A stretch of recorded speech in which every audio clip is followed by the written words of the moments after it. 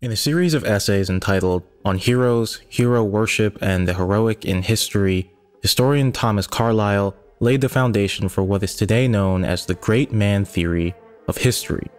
The basic premise of the Great Man Theory is that history is a product of the actions of a few extraordinary men, which he refers to as heroes. In his essays, he profiles 6 examples of 6 hero archetypes, which you no doubt have heard of: the divine, the prophet, the poet, the priest, the man of letters, aka the writer, and the king.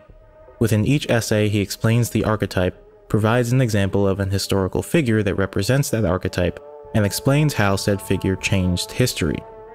Without knowing Carlyle by name, you probably still recognized the sentiment behind his quote, that in broad strokes, history is popularly conceived as the story of great men. So many of us subconsciously view history in this way. When we think of history, we often think in terms of the great historical figures that made an impact on the world, which on the one hand has a fairly logical rationale to it. After all, if you take your Einsteins, your Galileos, your Churchills and remove them from history, then the world would be a very different place. But on a more emotional level, the theory also captures humanity's psychological longing for heroic figures. It interrogates why we so often search for heroic symbolism in great men by deconstructing the heroic archetype and revealing what it is that makes men great to begin with. In this way, it isn't so much a theory about history as it is an explanatory framework about why hero worship seems to be a perennial feature of the human condition. Why is it that we need great men, and what is greatness?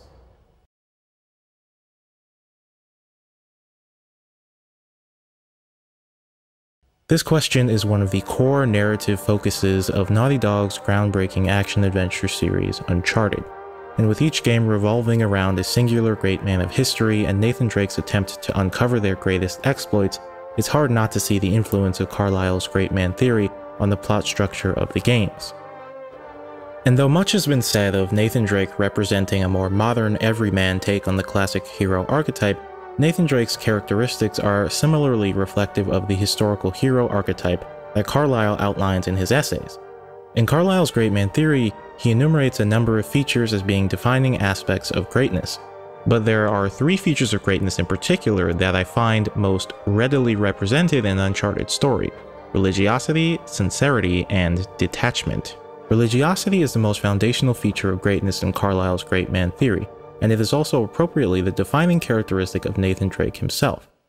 This might seem like a strange claim to make, as while there are plenty of supernatural elements in Uncharted's story, there isn't a heavy emphasis on the metaphysical.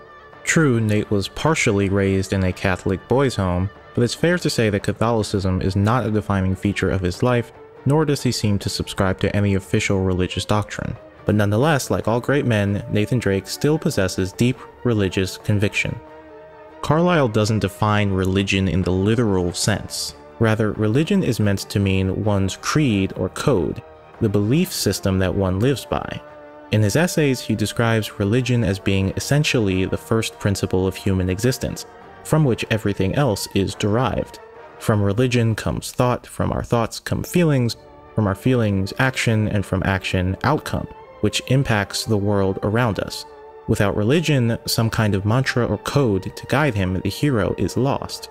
From the very first game, even when we had little information about either his past or his future aspirations, the one constant that Nathan Drake carried with him across his various journeys to territories uncharted was the religion of his adopted ancestor, greatness from small beginnings. No, this was Francis Drake's ring. I, kind of inherited it. Sic parvis magna? Greatness from small beginnings. It was his motto. It's a phrase that simultaneously signifies Nathan Drake's yearning for greatness, yet uncertainty about how exactly to capture it. What Nate is actually looking for in his adventures is a question that follows the player throughout the series. I'll get the story and you get whatever it is you're after. Is he just in it for the thrill, the money, the fame? Or is there something more that motivates Nate to continuously seek out death-defying adventures? Nate continuing to explore the uncharted mysteries of the world, despite being unable to answer exactly why, is itself emblematic of the incredible importance of religiosity in making a great man. In his first essay on the divine hero archetype, Carlyle engages in a very lengthy philosophical defense of Scandinavian paganism. Why is this important? because Carlyle was a fairly devout Christian who abhorred the idea of pedestalizing the likes of Odin and Thor as if they were really divine. But he nonetheless defends the religion from those who describe it as being allegory, which in this context meant an untrue religion. Carlyle argued that whether or not paganism was a real religion, it had real significance to its practitioners. Its customs and teachings, such as Odin's discovery of letters and poetry, left an indelible mark on the history of that region of the world, which he himself is a descendant of, despite following a different faith. The point that Carlyle makes is that religion need only be significant to the practitioner. We learn, for example, in Uncharted 3 and expanded upon in Uncharted 4 that Nate is not in fact a descendant of Francis Drake. I suspect I know you better than anyone, Mr. Drake. Of course, that's not your real name, is it? But we won't dwell on that. The name and subsequently the motto were co-opted by the young Drake brothers. Mom believes that Sir Francis Drake had heirs. Who's to say he didn't? You're serious, aren't you? Nathan, we were meant for this. Nathan Drake.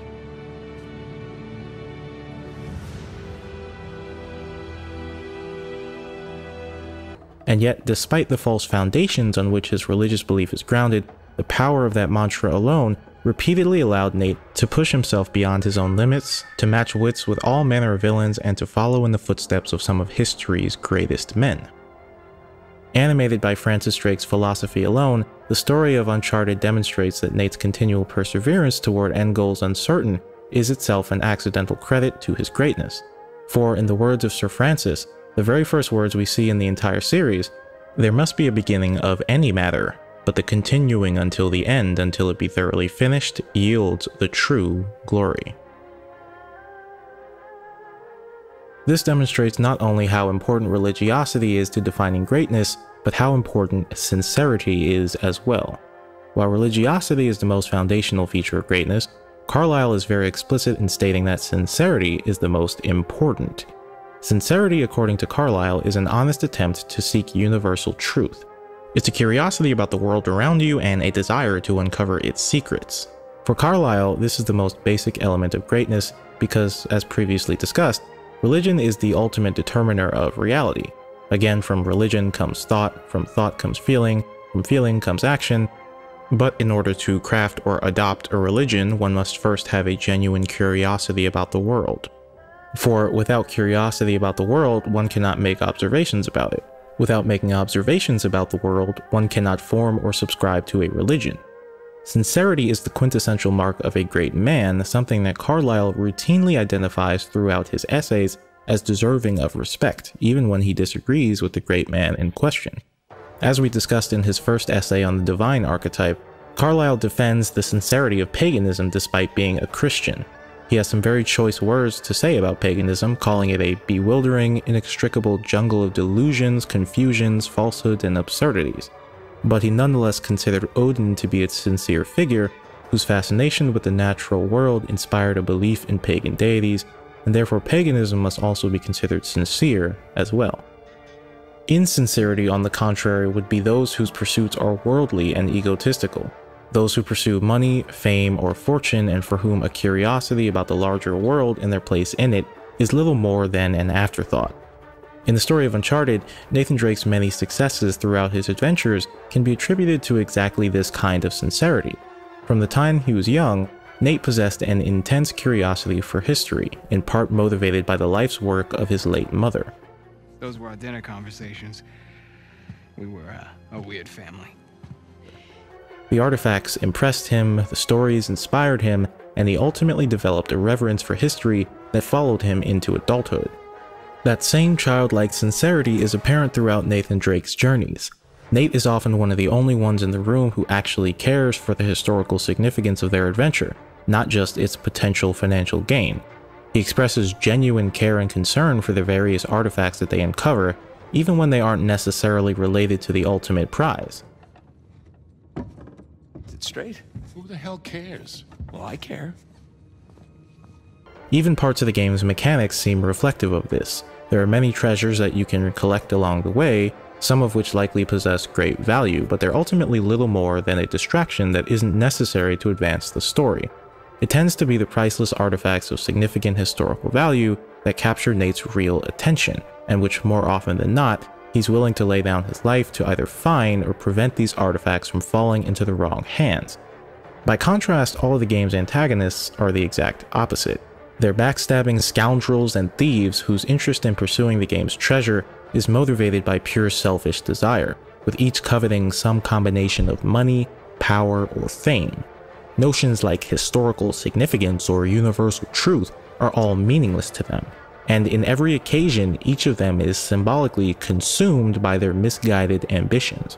Roman being zombified by the curse of El Dorado, Lazarevich being destroyed by the power of the Chintamani Stone, Marlowe being swallowed by the sands of Atlantis, and Rafe being crushed by Avery's treasure. All of this relates to the final feature of greatness that Carlyle covers in his essays, the importance of detachment. By detaching oneself from the need for greatness, Carlyle envisioned a level of spiritual purity that only truly great men were able to reach. In discussing the hero as priest archetype, of which he uses Martin Luther as an example, Carlyle writes, "I will call this Luther a true great man. Great not as a hewn obelisk, but as an alpine mountain, so simple, honest, spontaneous, not setting up to be great at all, there for quite another purpose than being great." Likewise, the most prominent arc in the Uncharted series is Nathan Drake's maturation on the meaning of greatness. He initially conceives of greatness as being indelibly linked to the outcome, to the point where he rejects his cherished heirloom upon finding Sir Francis's remains and assuming he never made it to El Dorado. Nate?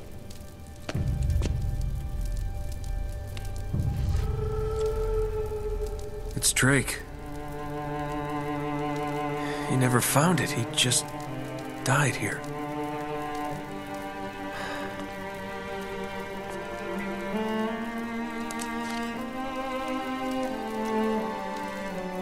So much for greatness.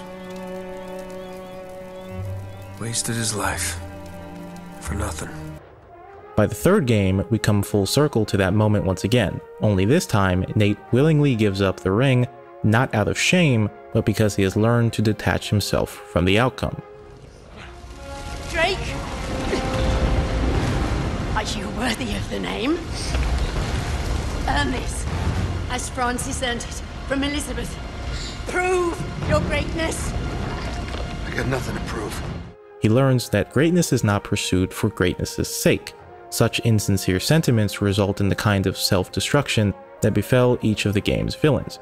It was only by being content with who he was, not needing to be the heir to the Drake name, and not needing to be remembered in history, that Nate truly captured the essence of greatness.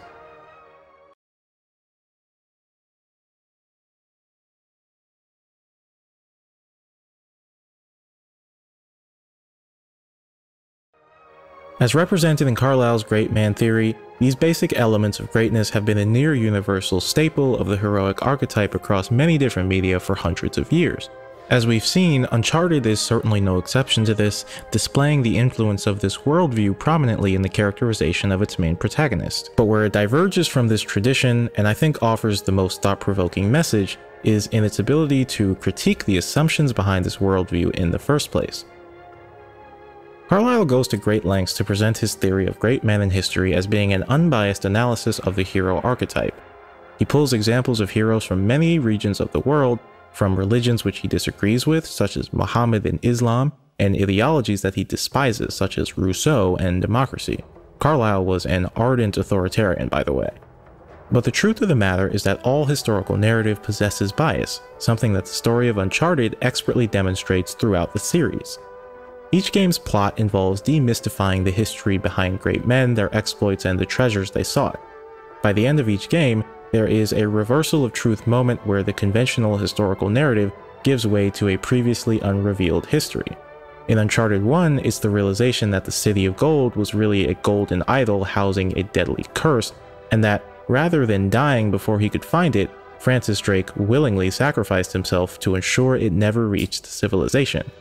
In Uncharted 2, it's the realization that the fabled lost fleet of Marco Polo had actually discovered Shambhala and housed remnants of the Chintamani Stone, which itself wasn't a stone at all, but rather hardened sap from the Tree of Life. In Uncharted 3, it's the so-called Jinn of Iram being a hallucinogenic agent that caused the ancient city to tear itself apart. By the time we've completed these 3 games, the series has already primed us to understand the difference between history and our perception of it. But in the final game, Naughty Dog brings this thematic plot point to a masterful conclusion. The plot of Uncharted 4 sees Nathan Drake once again venturing into uncharted territory, this time in search of the ultimate prize, the lost treasure of the famed pirate king Henry Avery.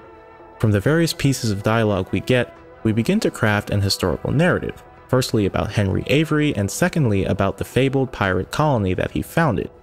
Initially, Sam's dialogue depicts Henry Avery as an outlaw, but an almost Robin Hood-esque one, a penitent thief who defied the laws and conventions of civil society in favor of living as a free man. Avery sure had a thing for St. Dismas, huh? Well, Avery fancied himself a good thief, right? Only plundered and murdered the non-British heathens.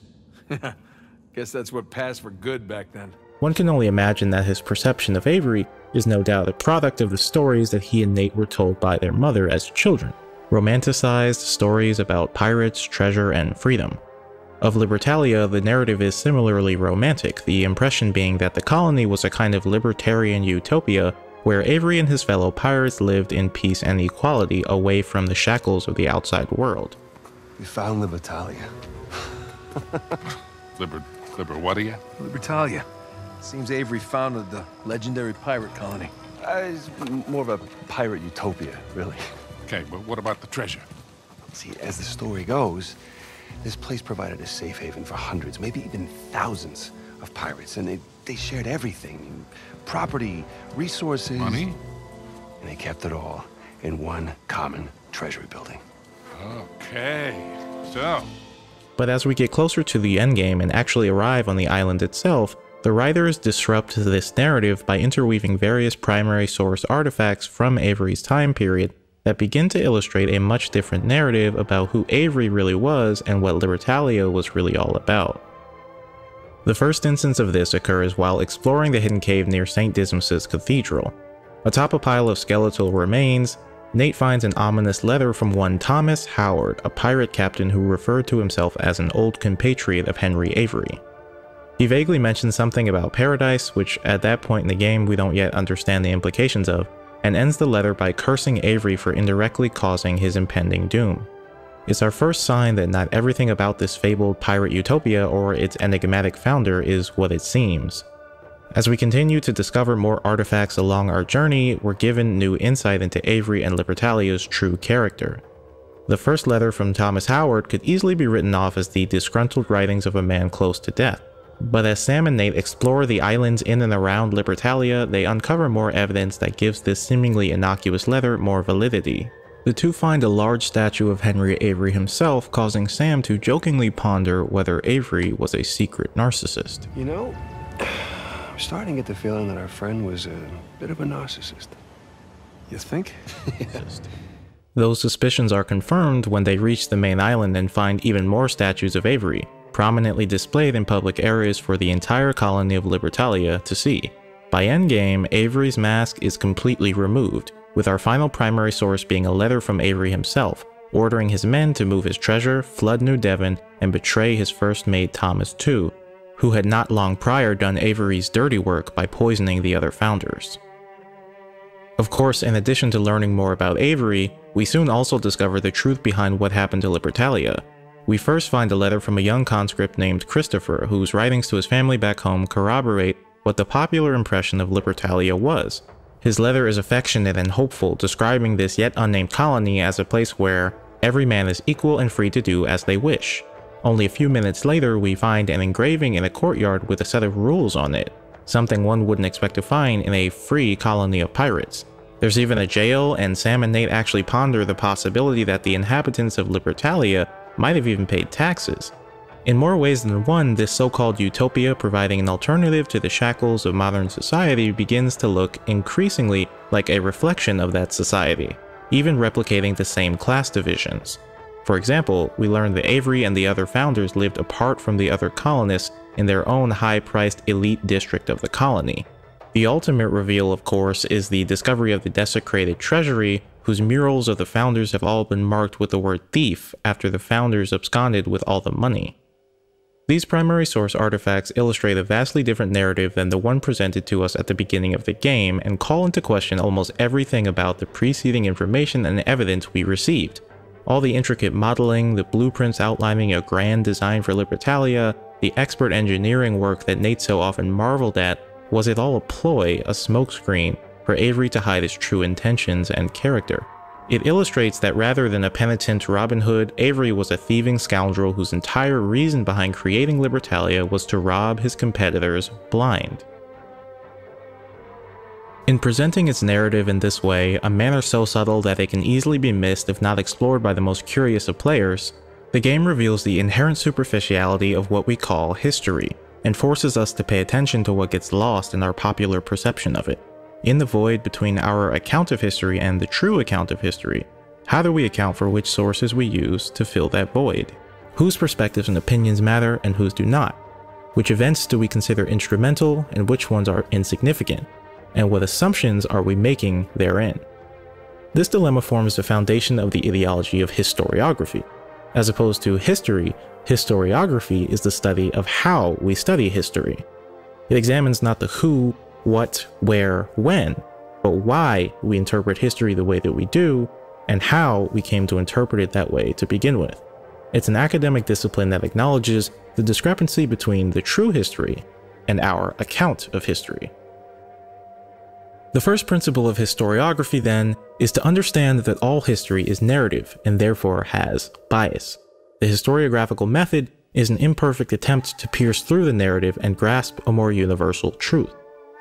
Uncharted's story, then, can be viewed as a kind of historiographical exercise that emphasizes the shortcomings of such narratives, in its case, Carlyle's great man theory.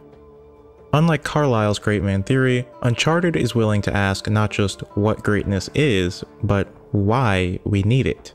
While it does embrace elements of the great man theory as we've discussed, it simultaneously offers a very pointed critique about the nature of our relationship to great men and the dangers associated with our celebration of them.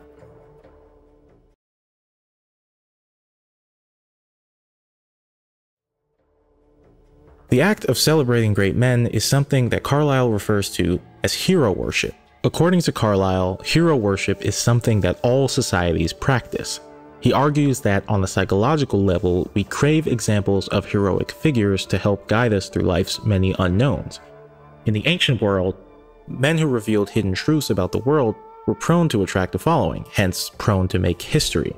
But inherent to Carlyle's theory is an assumption about the relationship between the human condition and hero worship, one that positions hero worship as not just universal, but necessary. If some of the features of greatness that we covered in the first half of this video sounded familiar, don't be surprised. Religiosity, sincerity, being detached from greatness, all these selfless characteristics have a very Christ-like quality to them on purpose. Carlyle, being the devout Christian that he was, considered Jesus to be essentially the world's first hero, and he therefore filters his definition of greatness through these qualities. By worshipping men who possessed Jesus-like, i.e. heroic, qualities, he envisioned the potential for a kind of non-denominational proliferation of Jesus worship throughout the world. Understanding the assumptions motivating his theory is crucial in contextualizing the overwhelmingly deterministic nature of the theory's definition of greatness. The logic goes that if Jesus was the first hero, and heroes are those who possess Jesus' qualities, then these heroic men must be destined for greatness as a precondition of their birth, as part of a grand design. Indeed, Carlyle was a firm believer in the old adage that great men are born, not made. Part of what motivated him to write the essays in the first place was to respond to the notion that heroes are a product of their time.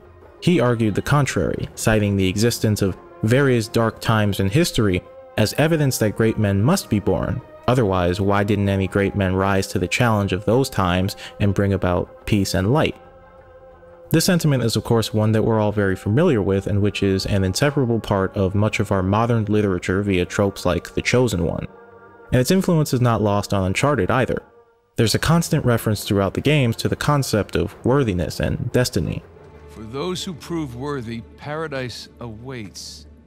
To those who prove false, behold your grim fate. Yeah, well, I guess Avery was a better pirate than a poet. The worthy pilgrim is granted a golden passport to conquer obstacles on his journey to Shambhala. You will not stand in the way of destiny! And I promise, you and me together, we're gonna go far. The implication is fairly clear, that Nathan Drake persists where others perish and succeeds where others fail because he is worthy, because he is destined for greatness. What else accounts for his singular ability to crack 100-year-old unsolved riddles, to survive against armies of enemies with little more than a small set of arms and munitions, and even combat the supernatural? But while on the surface it seems to embrace this line of logic, Uncharted simultaneously critiques this deterministic mindset by illustrating its destructive power, not just on the great man, but on those around him. One of the central conflicts in Uncharted 3 is Nate wrestling with the consequences of internalizing this belief. The game begins with a quote from Lawrence of Arabia. All men dream, but not equally. Those who dream by night, in the dusty recesses of their minds, wake in the day to find that it was vanity. But the dreamers of the day are dangerous men, for they may act their dream with open eyes to make it possible. This I did. In his references to dreams and the possibilities of the day, Lawrence is cautioning the reader about the tendency of great men to become lost in their ambitions, to the point where they make possible even that which should remain as dream only. This serves as an early primer for what will happen to Nate throughout the remainder of the game. The game sees Nate and company once again tracking down a lost city, this time the Atlantis of the Sands, an ancient set of ruins that, thanks to a fabled supernatural power and the deception of Sir Francis Drake, had been buried for hundreds of years. While all this seems like routine fare for Nate and his pals, his friends repeatedly call Nate out for being uncharacteristically invested in their latest pursuit. For run-of-the-mill thieves like Chloe Fraser, who is fairly new to these types of grandiose escapades, it's understandable that her interest in pursuing Iram would wane as the danger mounted. What is it with you? What are you trying to prove? I'm not trying to prove anything. Right. But even Sully, Nate's right-hand man and surrogate father who has been with him for nearly every grand adventure, seems worried that this time Nate might be motivated by the wrong reason. I'm losing the plot here. Remind me again why we're doing this? No. If you're gearing up for one of your I'm too old for this speeches, spare me. Nate, these guys are playing for keeps. Yeah, so? What, you're just gonna roll over for them now? Nobody's talking about rolling over. Then quit acting like you're ready to lay down and die, all right? Listen, kid. I've had your back for 20 years. I'm not going anywhere. Obviously. I just want to make sure we're doing this for the right reasons. You got your pride all tangled up in this thing. It's making you reckless. I taught you better than that. Gonna get yourself killed. Oh, damn. That reason, of course, being ego, a concept that Carlyle is particularly critical of in his essays. Carlyle uses political theorist Jean-Jacques Rousseau as an example of a man who, though others might consider him great, he personally did not. In his view, what constrained Rousseau's greatness was his ego, his obsession with proving something to other men and wanting other men to know of his greatness. Now, it's important to note that Carlyle is more than likely critical of Rousseau simply because Rousseau's philosophy was instrumental in inspiring pro-democratic ideals throughout Europe, and Carlyle is a fairly staunch authoritarian. But the point still remains that when great men internalize their greatness, allow it to consume them and control them, that it can lead to both their destruction and the destruction of those around them. In Uncharted, this mindset caused Nate to reject his happy home life with his wife Elena and ultimately wrecked their marriage. It also caused both Charlie Cutter and Sully to almost lose their lives. Now, we've already discussed that Nate does eventually grow out of this mindset and learns the true meaning of greatness by the end of Uncharted 3, which is consistent with the basic structure of Carlyle's great man theory. but the difference is in how Nate arrives at that conclusion on greatness. In Carlyle's theory, the conclusion is a foregone one. It's already assumed that great men will discover the true meaning of greatness because of the innate characteristics that they possess. This reveals the greatest discrepancy between Carlyle's theory of great men in history and, in my opinion, the true account of how men rise to greatness. You have to remember the deeply embedded Christian theology of Carlyle's theory. Jesus' struggle was a singular one. Yes, he had help along the way. The man offering to help Jesus carry his cross on the way to the crucifixion, the disciples and other followers who communed with Jesus and tended to his body after death. But ultimately, these figures in history were not meant to be instrumental to Jesus' success. Likewise, Carlyle does not spend a considerable amount of time discussing the people around the great men that he profiles in his essays, and how they contributed to their trajectory toward greatness, since he considers that trajectory to be a foregone conclusion. But in the story of Uncharted, Nate would never have reached his greatest heights without the help and love of the people around him. In true Christ-like fashion, Carlyle envisioned the archetypal great man as being a light unto others, saying, "We cannot look, however imperfectly, upon a great man without gaining something by him. He is the living light fountain, which it is good and pleasant to be near." But more often than not, it's the people around Nate that guide him. Sure, as it relates to the business of finding lost cities, Nate is usually the one that their group looks to for leadership. What's the play here, Nathan? Just follow my lead. But without his friends having his back throughout his adventures, Nate would not have survived, on too many occasions to count. There's quite an apt metaphor for this in the sequence in Uncharted 3, where Nate is led through the desert by visions of Sully, directly contradicting the idea of Nate being a light and instead literally positioning Sully as Nate's guiding light or spirit. In addition, Carlyle also characterized great men as being a net positive to those around them, saying, "Great men taken up in any way are profitable company." But in fact, on the contrary, in Uncharted, Nate's friends are more often than not in danger because of him and his never-ending thirst for adventure. This is a lesson Nate almost learns the hard way when he believes he almost caused Sully's death in Uncharted 3. But he doesn't quite grasp the sentiment fully until he's the one on the receiving end of it.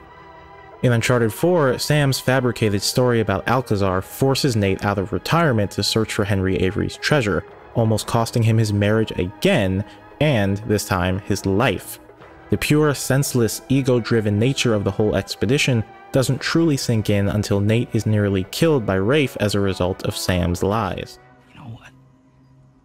He did it all with me. Oh, Okay. that's bullshit. Oh. Sam, care to refute? Nate, Oh, Sam. Jesus, no. listen. Avery's treasure was ours. It was always ours. I left my life for you. Notice that Sam again appeals to destiny as the reason for his actions.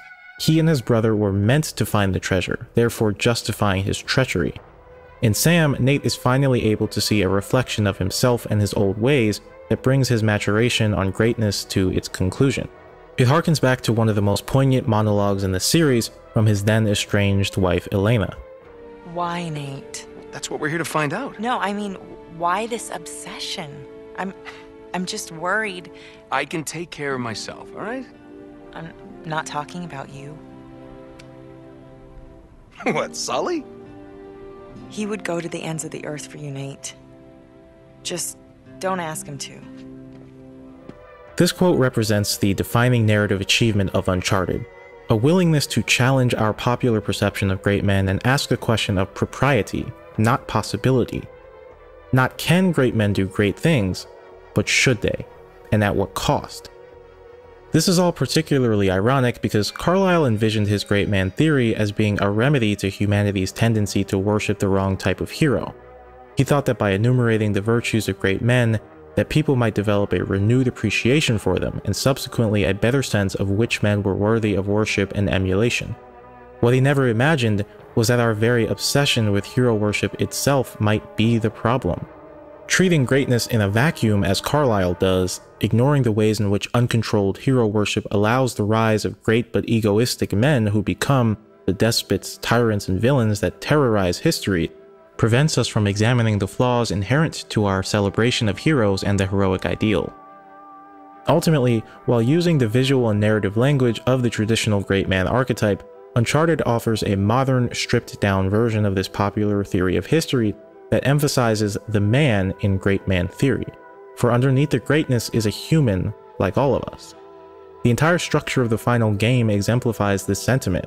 At the beginning of the game, the very first thing we're greeted to is one of the most anticlimactic title screens in the series, a deathly quiet setting devoid of the series' iconic musical fanfare. It's appropriately adorned with a single visual, the swaying corpse of a dead pirate.